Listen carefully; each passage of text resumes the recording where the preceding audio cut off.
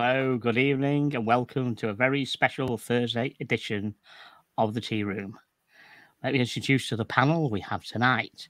We have Palm, Night Wristwatchman. Good evening, sir. Good evening, Tickers. Good evening, all. We have Red Shovel. Hello, Red Shovel. Evening, everyone. And we have Cherry's Time Watches. Hello, Al. Good evening, everyone. Good to be back. Okay, and tonight we have a very, very special guest. We have Mike France, the CEO of Christopher Ward. Good evening, Mike. Good evening. Hello, everybody.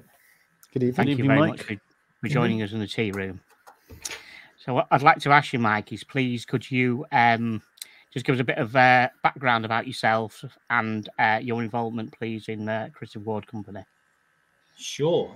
As you said, I'm the CEO and one of the three co-founders, along with Chris Ward and Peter Ellis of Christopher Ward. My background is really I suppose I'm a retail lifer.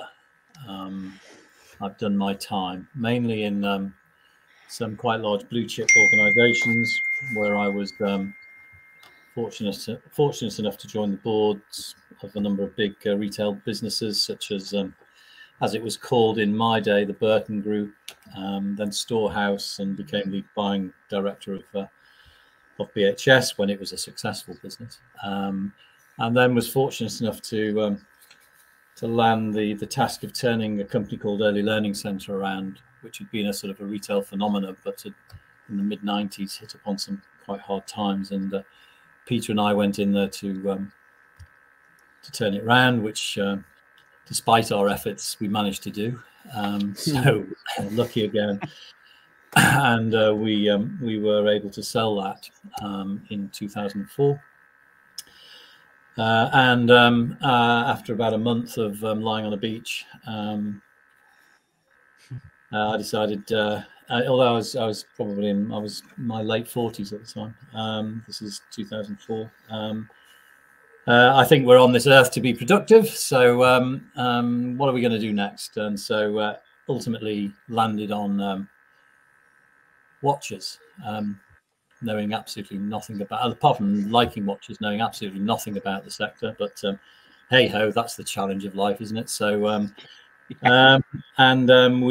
set up what at the time was the first online only watch brand.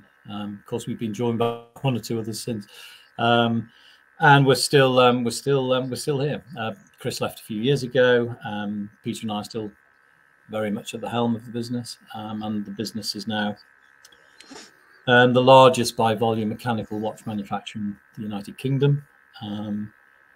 Is our biggest market is the United States. We have serious ambitions to grow in both the US and further afield. Probably I've never had so much fun in my life as the last 15 or so years. It's been always a challenge. You guys understand and know the watch industry, and probably if we had our time again, and if the question was, what's the easiest way to make a living in the next 20 years, the answer would not be start a watch brand, but yeah. Well, it might be. You never know. Well, it might be, but one of the more interesting and fascinating places to run a business, it certainly is, and it has been a journey of discovery and continues to be. I think we're all probably the same. If you're learning something new virtually every day, then you're probably in not a bad place, and that's how I feel about Christopher Ward. Brilliant. Thank you, Mike. So just one thing. I'm going to go off script here. Sorry, Mike. It's okay.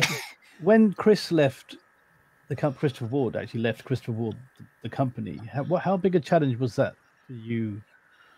Not really very big at all. I mean, Chris had not really been involved in the business in any considered way for quite a few years.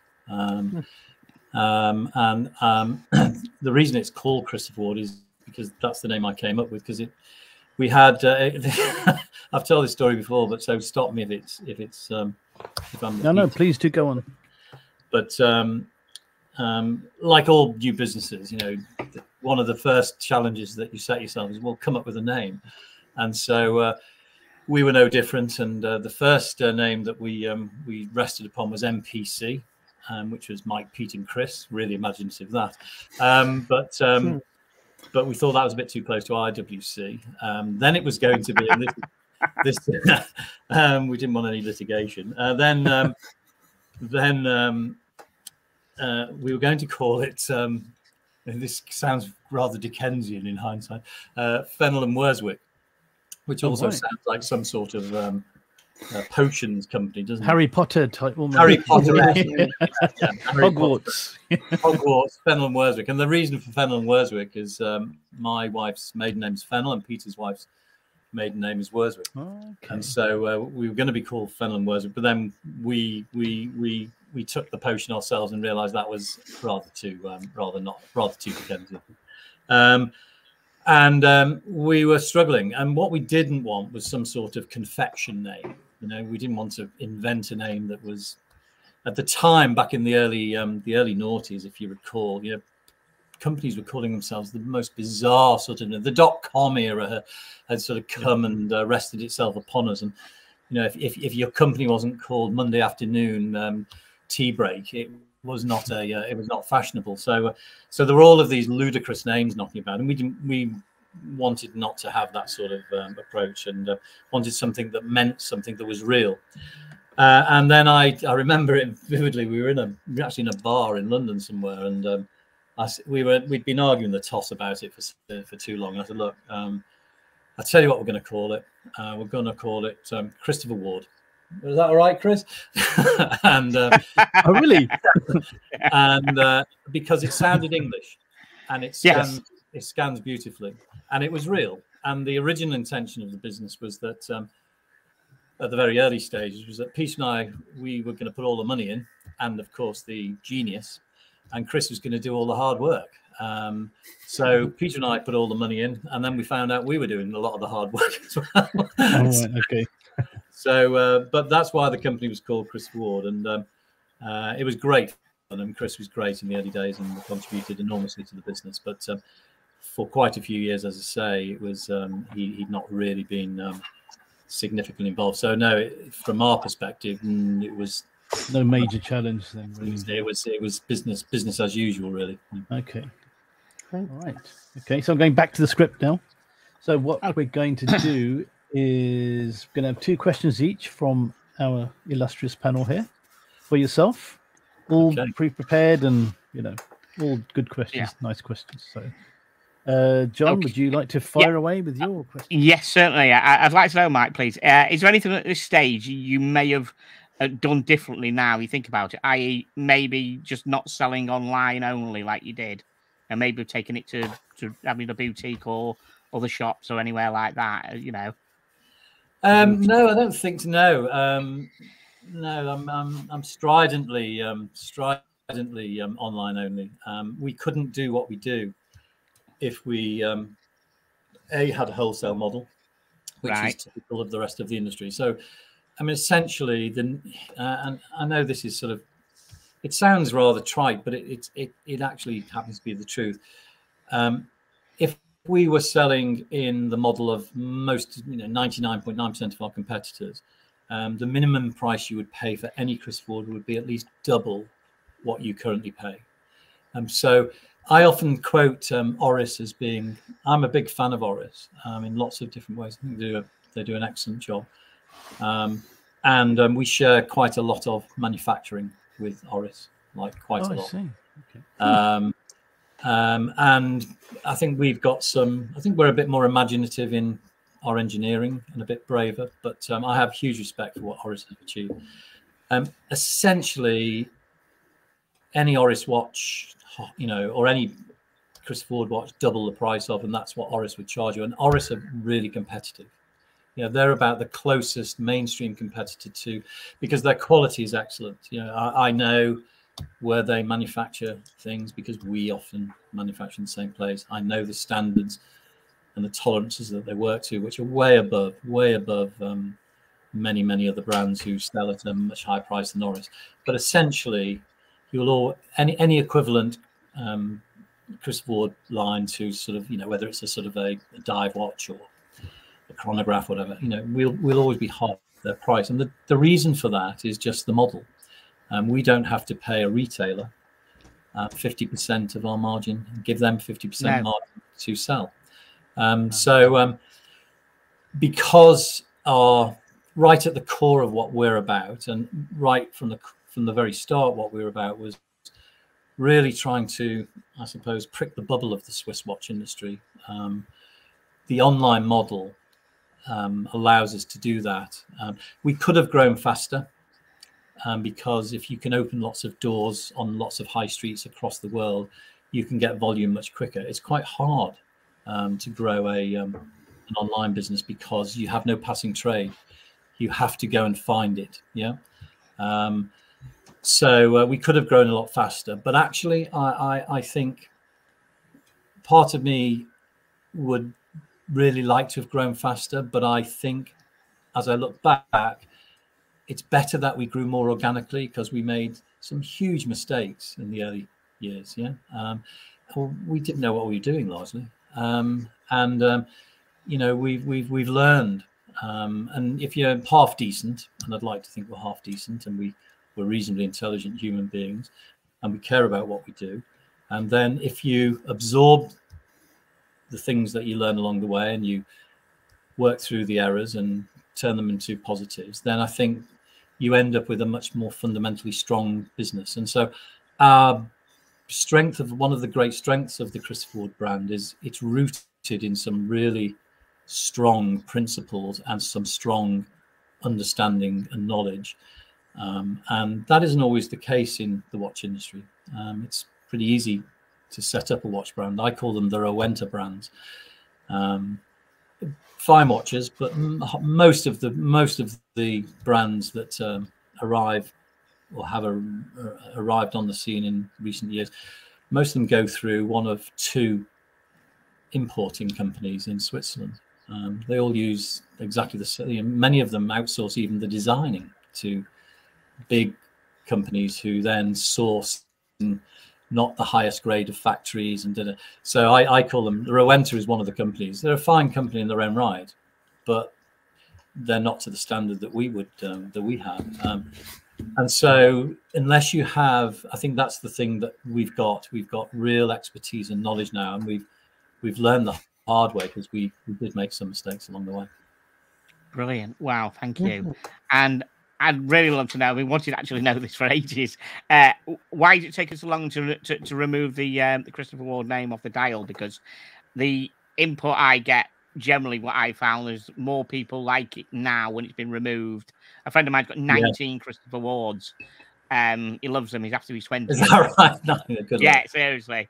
And he always thinks it looks better now without the Christopher Ward on it. So I know there's a story behind that. Please. Yes, I'm pleased to say he didn't seem to be alone. On average, we're going through the process. The Aquitaine was the first collection that carried just the Twin Flags logo. Yes. We're now introducing them on an ongoing basis as we go through. The old dials. That's right. And eBay is full of ones, newish ones now with the name on it. So some of them are going to yes, some of them are going to become collector's items, I think. But as we change from old to new, we're getting an average of a 25% increase in sales. Wow! And in one case, brilliant. Yeah, and in one case, it's doubled. It does seem that it's thus far it's a call that's worked.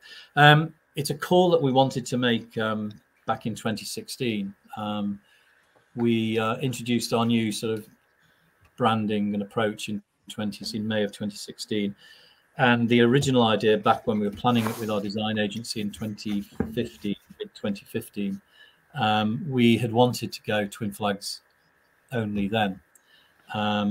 However, although to your eye and my eye, you know, there is absolutely no way that anybody could misinterpret our Twin Flags approach with a Swiss flag approach, let's say, of a very large brand owned by the Swatch Group, called TISO.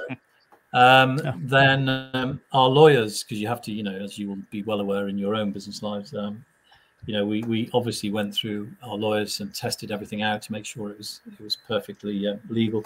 And their advice to us at the time was, look, we think you'd win a case because you're clearly not passing off against TISO.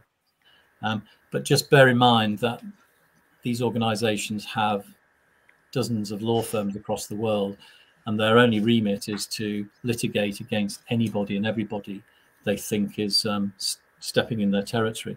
And so you'd probably win in the end if you're prepared to spend quite a lot of money to fight them, and you'd probably end up spending half your working life fighting this case over several years.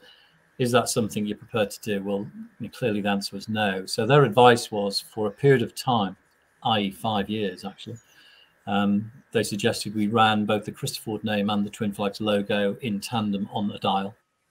And after 5 years in, without any challenge of any of this, then it would be, you know, nobody would even dare challenge. So we took the advice, and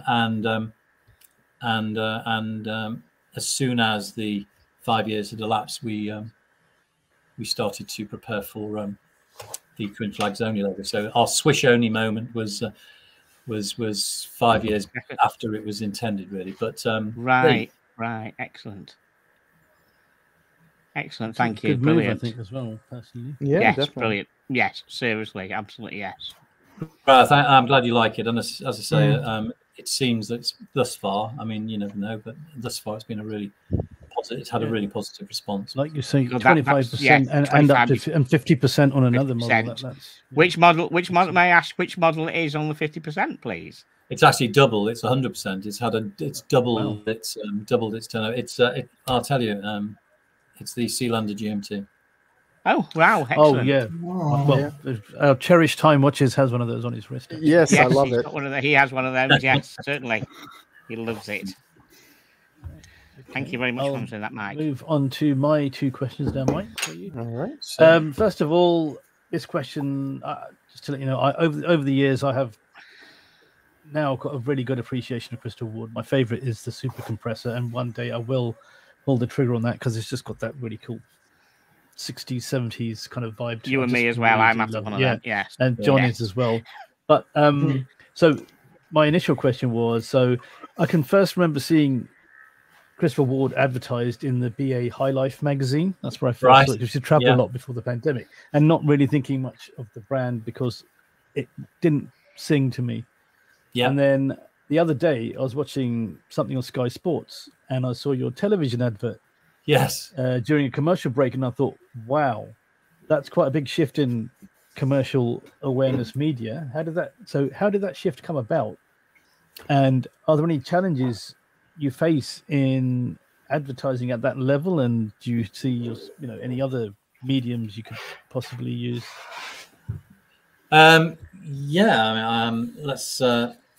We've been on TV since May 2020, and okay, I didn't know she recently. Sorry. Yeah. So you're not watching enough TV, Paul? No, I'm not. Too much YouTube. That's what it is. Yeah, exactly.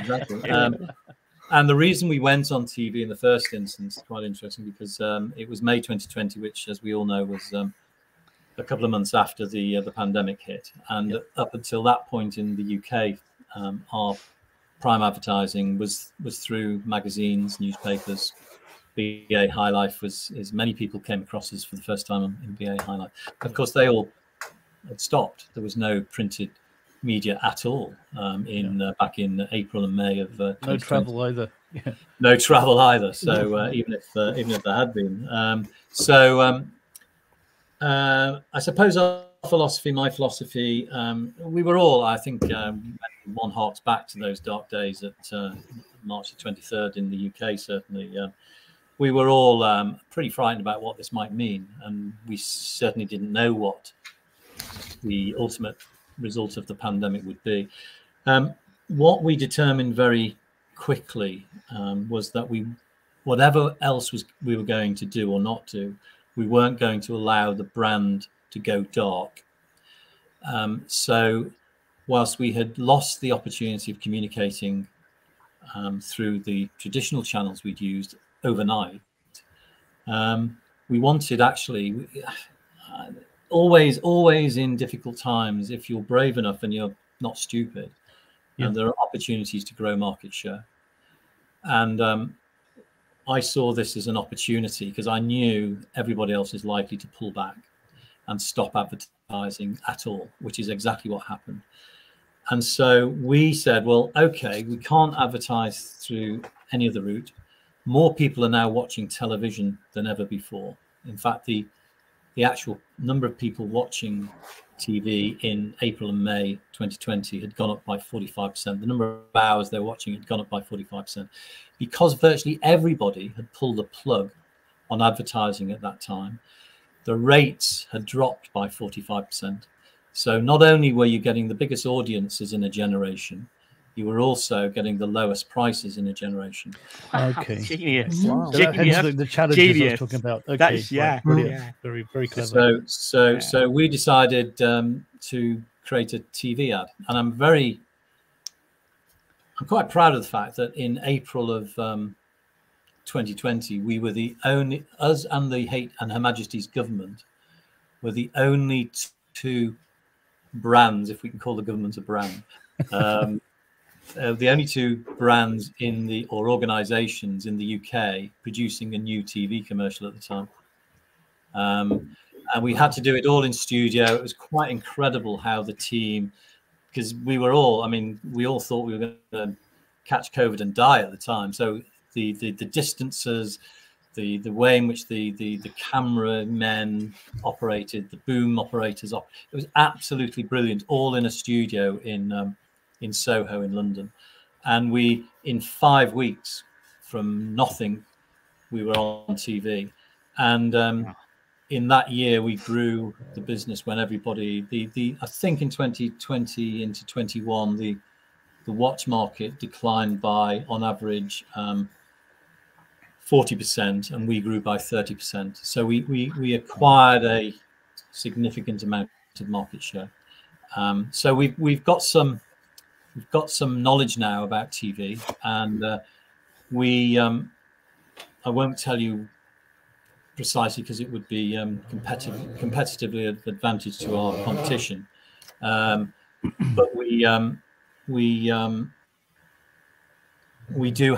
have quite a smart way and a very cost-effective way of doing TV advertising. Wow. And we're back on now, and we intend to be back on for quite some considerable time. Because Sky is not cheap, I'm sure. You'd be surprised, actually. It's all about, if you know your audience and you can pinpoint which programs, which channels are right for your audience, and therefore, we are after, by and large, curious-minded men, and curious-minded men, and I'm certain I'm talking to 4 here, tend not to be necessarily watching things like Coronation Street. Well, one of them does. I do. I'm northern. It's illegal for me not to. But in the daytime, I have Sky News on in the background. When I work from home, I've got Sky News on in the background, and I've heard your advert on Sky News as well. It's not just sports. I've got Sky News on, and I hear it in the background a few times. So you hear Sky News. It's quite pinpointed, and it works for us. But that's not the only avenue. I mean, we've just recently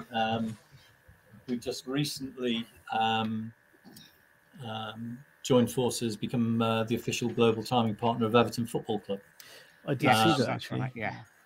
And that's a big step change for us and a very great opportunity. I mean, when you look at the numbers associated with the number of people and families who watch Premier League football across the world, as I said earlier on, our ambition is global. the United States is already our biggest market. We're growing really quickly in Asia, and it seems to the opportunity. NBC, for instance, have just spent 2.7 billion in the States to acquire all of the Premier League games. You'll know as well as I that in China, Hong Kong, etc., most of Southeast Asia, I mean, every game is on, and they have huge audiences. I think last year, something like 843 million people watched Everton's games live, never mind all of the highlight programs, etc. So this is a great opportunity for us to get global reach and get the brand awareness levels up, because to try and do that via TV or other avenues can be horrifically expensive. So we're very hopeful that the Everton sponsorship, which has only just started, we've signed a 5-year deal. And we're in for the long haul, provided they remain in the Premier League. It was close last season. It was close last season. Well, we already had the deal in place, of course, and that was an interesting, as well as the people in the commercial department at Everton, who were obviously concerned for their jobs. We were concerned that the deal would founder at the final hurdle, but good old Calvert-Lewin is headed. There you go. Yeah. I owe him. Are you a fan? Is there a reason why? Well, they approached us. Okay. And we have actually been approached by, I think it's 11 Premier League clubs over the years. Wow. And we've turned each of them down. In many cases, it was too early in our development, and it was too expensive for where we were. So people like Manchester City approached us 10 years ago. Liverpool have approached us, Aston Villa, Chelsea, Arsenal, Southampton, Tottenham. Tottenham. We have a Tottenham fan in the house. Tottenham fan, yeah, that's me. Yeah, there you go. Well, why would we want to be associated with Spurs? I mean, just no chance. Peter's up. That's the end of the super compressor. Peter Ellis is a big Spurs fan. Yeah. Okay.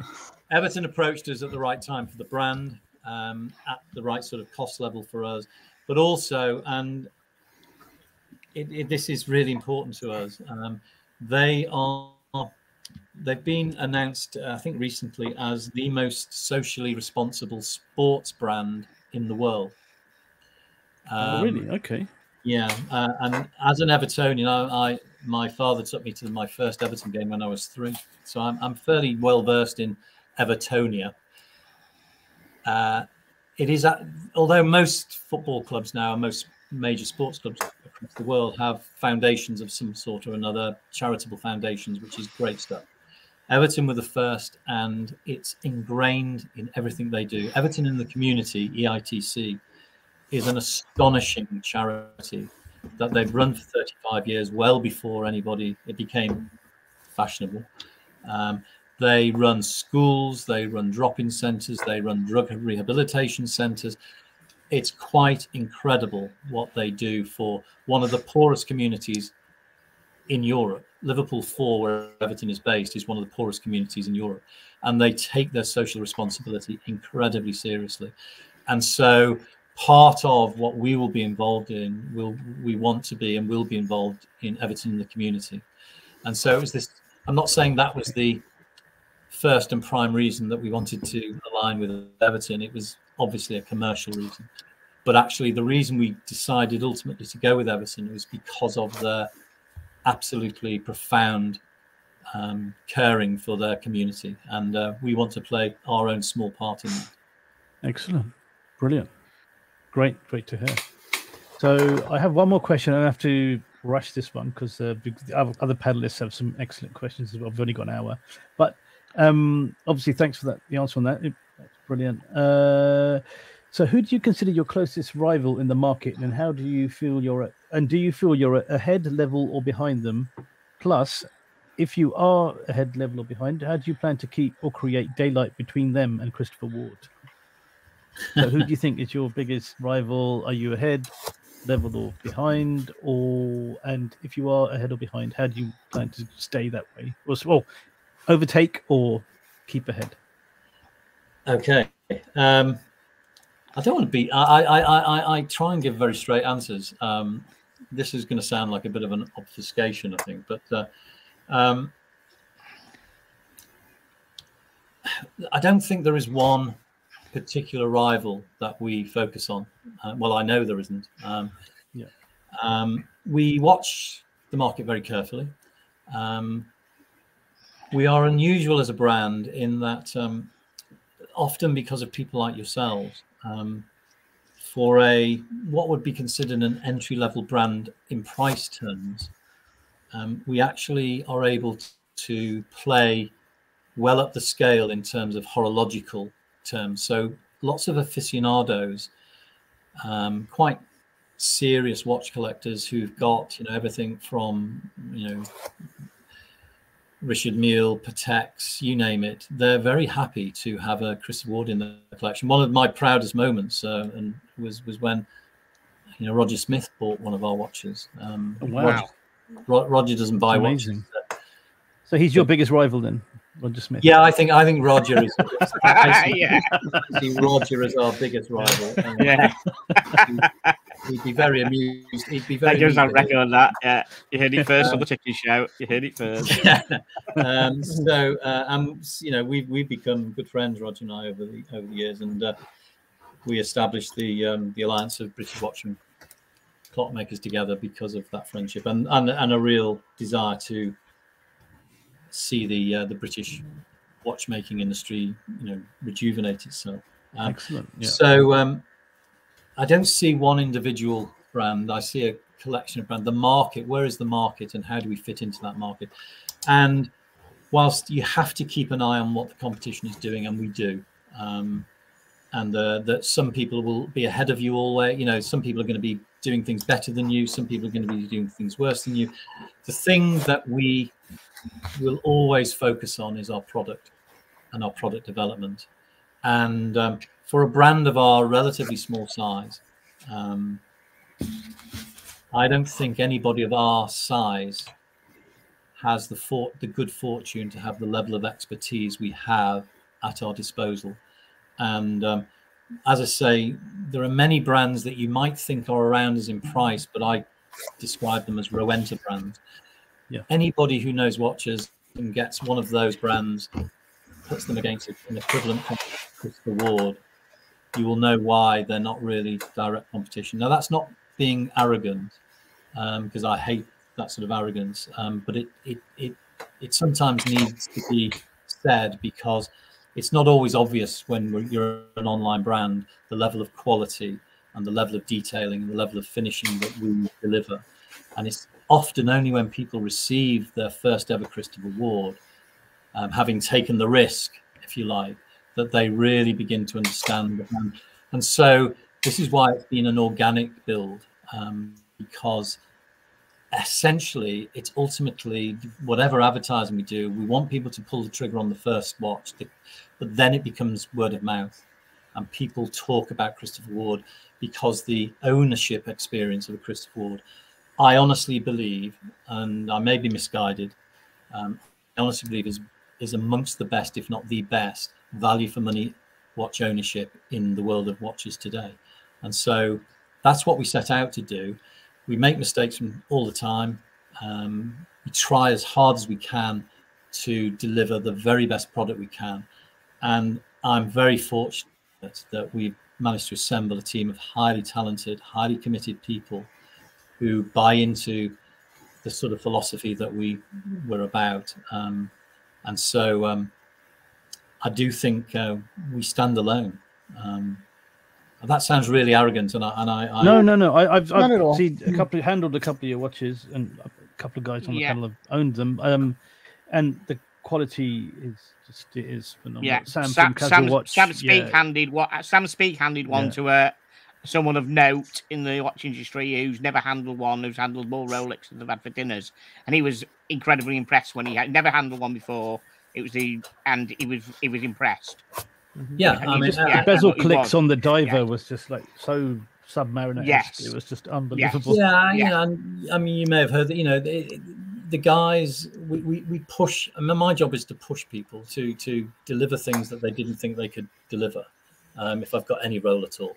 And I've got a team of people, as I say, very fortunately, who always respond to the challenge, and really care about what they do, and love the challenge. And watchmaking, like everything, but watchmaking is a particular challenge. You can't just pitch up and really understand watchmaking, and therefore to have our operation in Switzerland sets us apart. The five of us tomorrow could quite easily go and set up a watch brand. I'll take you to the place we can do it. You put a few bob in. I'll guarantee we'll reach if we do a decent job, we'll reach a level within 12 to 24 months, and we won't move beyond that level, and then we will start dying after that. And that's the sort of life cycle of loads and loads of watch brands, because they've outsourced everything. They've outsourced everything, and I think outsourcing was a huge trend in industry for many years, still is, and it's still appropriate to outsource some elements. But outsourcing technical expertise, if you're really serious about the watch industry, you have to have technical in-house expertise. Otherwise, you're just going to be a Rowenta brand. Yeah, okay, exactly. Excellent. Yeah. Right. I'm conscious of time now, so I'll move my questions on, and it's to Red, as you want to call him, Mike. I'm like, I'd rather call you Blue. Yeah, Blue, of course. Yeah, oh, please, very good. I read on your website that one of the reasons why you started Christopher Ward was because you had discovered that, in particular, one Switch watch brand was marking up 34 times in terms of manufacturing cost. Yes. And that you wanted to keep that at a level of 3 times, to give customers value. Do you think in these sort of economic times, everything's going up in price? I run a business too. The costs are going up every single day, it seems. Do you think you'll have to sort of change that ratio or raise prices? No, I mean, not at all, Red. I mean, we've had to like your company, and like every watch company I'm aware of, we've had to increase our price. We did so in April by about an average of 6.2%. But we still apply. That's only because the cost prices went up. We still apply the same multiple, which is essentially it's a volume retailer's multiple. So I was brought up in, as I say, in the Burton Group, in BHS, in Littlewoods, in these places, where it was all own label, and therefore we multiplied the margins that essentially all of these businesses operated under. Marks and Spencer as well was 3 times, which gave you, if you were doing your job properly, a reasonable profit, and covered your overheads, but meant that you were sharp on price. In fact, if we take the fashion example, so the chain stores, as they used to be called, were all operating at around about the 3 times multiple. Then you'd have the brands, and they would be sold either in their own shops or in departmental stores. And those brands, let's take the one I'm wearing at the moment. Let's take Ralph Lauren. Yeah, I used to buy shirts from the same manufacturer as Ralph Lauren. Yeah, company at the time called Unimix in Hong Kong. I know the guy who owned it, really great guy, Chris Cheng, one of the wealthiest people in Asia, but a really great guy, really good art collector as well. Anyway, that's an aside. He made on the same lines, using the same fabrics for Ralph Lauren, exactly the same shirts, quality-wise.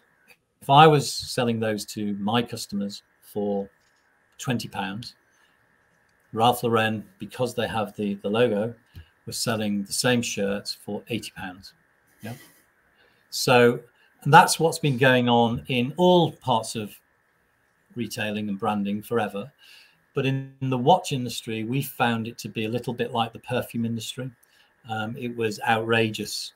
In some cases, it was outrageous. And we felt because we were all, the three of us were good northern lads, and my mum, who sadly passed away last year, you know, she'd be always sat on my shoulder saying, "How much are Michael?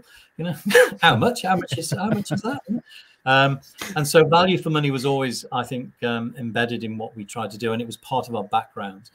And you know, whilst I think there is a value to have a brand logo, if that's what you value, when you're marking something up that cost you, let's say, £100 to £3,400, then I think that's taking the Michael and is verging on the immoral. And we found lots of examples. And they, by the way, this was in China, and they were claiming they were Swiss made. So in that journey of discovery, when we entered this marketplace, this industry we knew nothing about, we were very lucky that we knew people because of our backgrounds, and we were given access to the watch industry that some people still wouldn't have. And we learned stuff that probably might have taken a lifetime to learn within weeks. And what we learned is there were some great watches out there, but actually there were some great tales being told and some great margins being made. And we thought that there was an opportunity to do something different, to offer true value for money.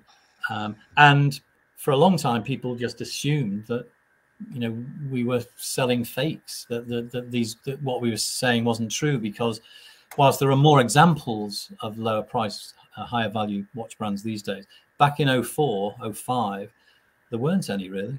And so people assumed that if it wasn't being sold at a high price, then it can't be real. Eventually, as I say, through word of mouth and some really great good fortune from Time Zone, one of the big posters on timezone.com, who broke open one of our watches and confirmed what we were saying was absolutely true. We've been the beneficiary of that sort of word of mouth. So it was just, you know, we found it almost morally abhorrent what was going on, and that's what we decided to do for good or ill. Excellent. Thank you. Good. Now, W second. this is my segue, and I maybe should have left this day in, but I'll ask you now anyway, because I always like sort of asking people who own companies what other brands of watches do you perhaps own, and maybe wear and enjoy too, apart from your own. Yeah, sure. I tend to buy vintage. I was sort of, I'm a fan of, for a long time I was a fan of contemporary IWC watches. Before I got into Christopher Ward, I was a sort of an IWC fan. I think they went through then a difficult patch. I think they're beginning to come out of that now, which I'm pleased to see.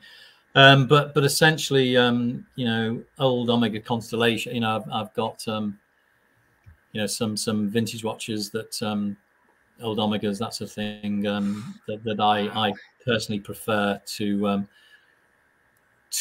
contemporary competitor watches, because it probably doesn't feel right to me to be wearing a brand new Breitling or a brand new, you know what I mean? I just I'm never going to do that. No. So, and I don't like watches that just sit in a safe or something. So no. So it tends to be vintage is my route. Wow, excellent. Yes, excellent. Great answer. Yeah. So we'll move on to our friend from the United States, Cherish Time Watches. All right. So, Mike, pleasure meeting you. So I'm going to kind of piggyback on Red a little bit. So, as you know, as a community, we are beyond passionate about watches. Even when I get a watch, you know, I drive everybody crazy because I'm like, what's the next watch? You know, what am I getting next? I have to get another watch. So when did you, if you remember, I'm going to ask you a particular question about yourself. When did you first become passionate about watches? And do you remember your first timepiece? I do remember my first timepiece, which was when I was 7. For my 7th birthday, I was given a Timex, Nice. which by my parents, which I remember proudly wearing. I got my first 2-wheeler bike and a Timex for my 7th birthday, and I seem to have arrived then somehow. A man. I had the transport to get to places on time. You know, I love it. That was the next moment, and this is very typical of people who get into watches. The next moment for me was on my 18th birthday, when again my parents bought me a Tissot Seastar. Nice. And Oh wow! that was my first mechanical watch, and I've still got that. It's, wow, excellent. It's in for a service at the moment. I was just about to pull it out and show you, but it's in for a service. I love it. So I still love that watch. Beyond that, I went through a long period where I wouldn't say I was passionate about watches for watches' sake. I always wore a watch. It was, and I would wear watches that I was in the fashion industry for a long time.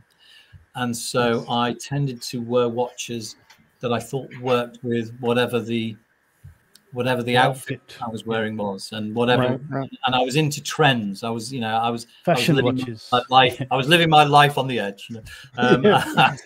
I was into trends and front row seats and all that sort of stuff, and therefore the look of a watch was as much as anything. And it was only when we were thinking about where did we want to go next, after when Peter and I had sold PLC, where we wanted to go, what did we want to do next? It occurred to me that there'd been this latent interest in watches. I'd bought a few IWCs and this sort of stuff, and there was both a logical side to us, which said we wanted an online only business. We wanted it to be global. Therefore, if you're going to have a global online business, best it's not sofas. Yeah. And we didn't want to be busy fools, so we didn't want it to be £10 t-shirts. Right. So high value, relatively small volume, something that we're interested in. It narrows the field down quite dramatically, and watches popped out, and we went, well, what do we know about watches? Well, we like watches. And I used to love, and I've bought. What if we go and investigate this world? And it was really during that discovery period, and I'm sure maybe the same for you, the more you learn about watches and watchmaking and the industry itself, despite all of those nonsenses that were going on, actually the art of watchmaking is just so profoundly interesting and exciting that you just get sucked into it. And it just sucks all of us in. And that's, I think, what keeps us wanting to keep looking for the next watch and learning more about every single watch we can. And so it was the real passion for watches only properly developed after we started Christopher Wood, if I'm absolutely honest. Yeah, Brilliant. wonderful. Interesting. Yeah. Wow. And I feel the same. It's like having a little machine, a living, not breathing, but a living thing on your wrist. It really does. It's a magical feeling. Incredible. Still today, I've used this line with a few people, that still today, mankind has not developed a piece of micro precision engineering to match a watch, a mechanical watch. It is still our finest micro precision piece of engineering in the realms of mankind.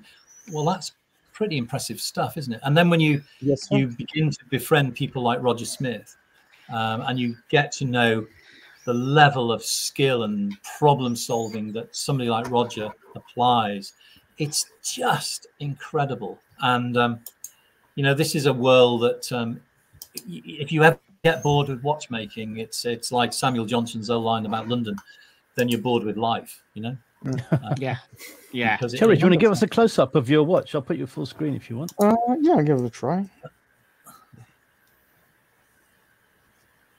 So I have it on distressed leather today. A bit close up. Well, full logo as well. That's the C63 GMT. Yeah. Yeah. As Mike said, I gave it a chance, and I never looked back. So I have several on order, and I'm constantly looking. Good man. You got me hooked. Well, I'm pleased. If not for you, certainly for me. Absolutely. Honest, very honest. Yeah. Brilliant. Okay, we're making it a bit short on time, guys. Yeah, we've got one more question Cherish, from question you. if it's all right. And then we want to say Yeah, that's goodbye fine. without just cutting the stream off. Thank you. Thanks, Cherish. Oh, that's fine. This would be pretty quick because we kind of covered it. What steps, if any, are being taken to increase the brand recognition here in the United States? We talked about, the television and things like that. Are you doing anything else?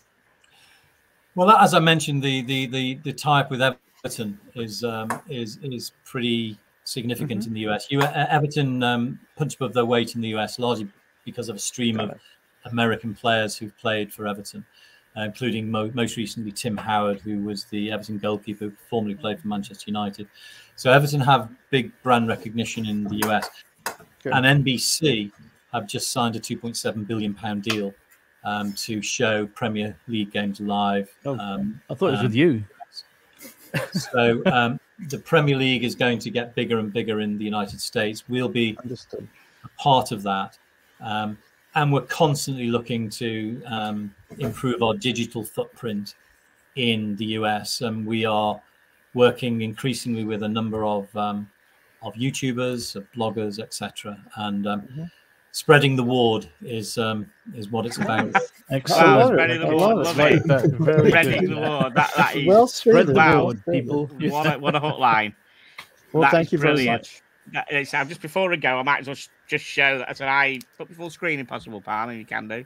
Yep, sure thing. There you go. Yeah, that's my favourite one. I love that. Nice. That is good. I've also got I've got a yellow.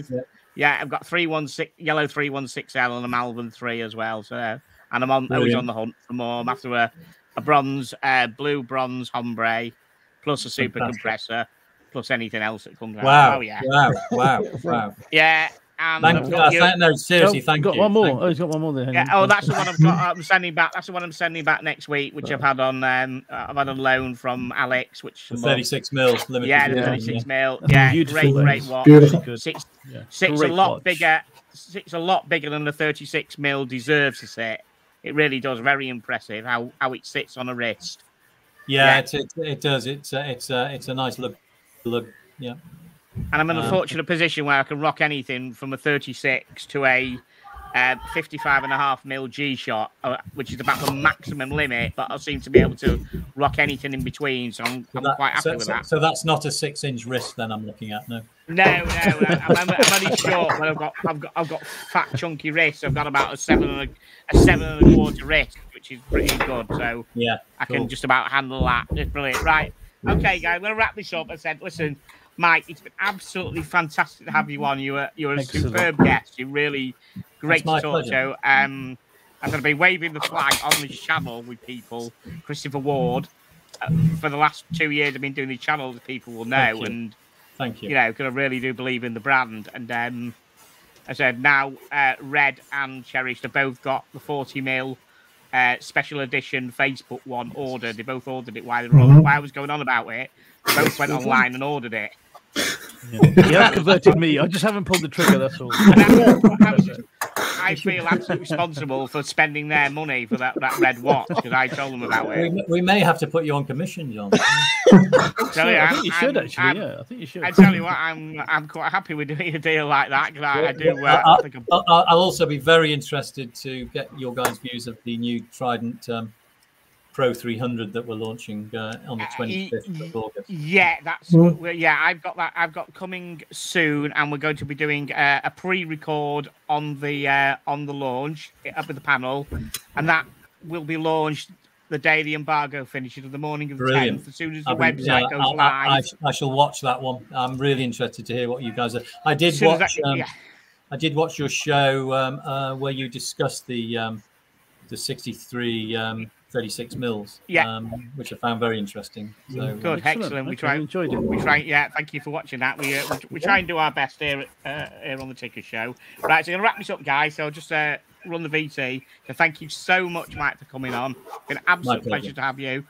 Thank you to my panel as always for supplying some excellent questions and getting engaged. And all you guys, this video should hit tonight in YouTube it'll be 10:30 GMT +1 when it goes live. That's going to be watching it. So I'll just run the VT. And remember to spread the word. Yeah, yes, spread the word, right? Spread the word. The new 36 mil at the moment is sold out in Lucerne blue. It's sold out very, very quickly. But all about to sell out in yellow and green as well. Really? So, there you go. The man's told you himself. Go out and get you one. You know it makes sense, right? I will just thank you very much and good night, everybody. Good night, everybody. Everyone. Good night. Good night. Thank you, Mike. Cheers, guys.